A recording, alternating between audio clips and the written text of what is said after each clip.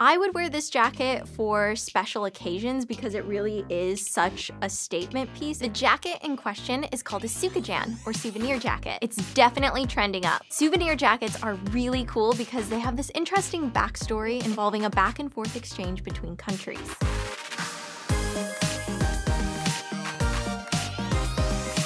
It turns out the name souvenir jacket is extremely literal because at the end of World War II, American soldiers found themselves about to head home from Japan. But before they left, they wanted a souvenir. So soldiers took their jackets to Japanese tailors to create an embroidered keepsake. The Japanese name Sukajan is pretty straightforward too.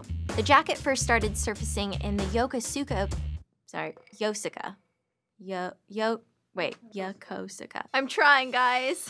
So Suka from Yokosuka was combined with Jan, a casual term for jacket. So you're probably thinking, okay, but what's the deal with all of those cool patterns? Well, as I mentioned before, the soldiers wanted something to remind them of Japan. So they commissioned the local tailors to jazz up their jackets with this special embroidery. Now you might notice that the images on these jackets aren't exclusively Japanese. In addition to cranes and cherry blossoms, for example, you'll also see things like tigers or dragons or all sorts of stuff. That's partly because the soldiers weren't experts on Japanese iconography, but it's also because other imagery like dragons made its way over to Japan through the cultural exchange that happens in port cities like Nagasaki. Regardless of what imagery was chosen, the jackets turned out great, and that's because Japanese embroidery, or Nihon Shisu, is incredible. Every detail, down to the size and color of the thread, can be used to reflect the wearer's personal style. Now, in the decades that followed, these Eastern-influenced jackets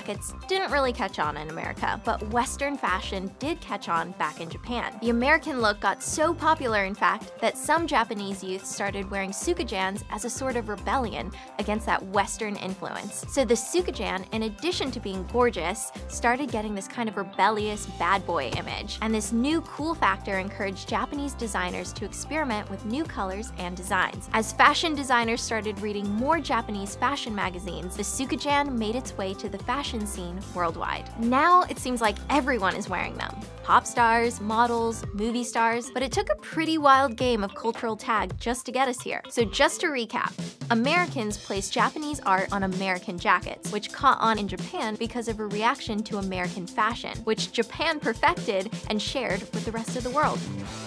Okay, got it.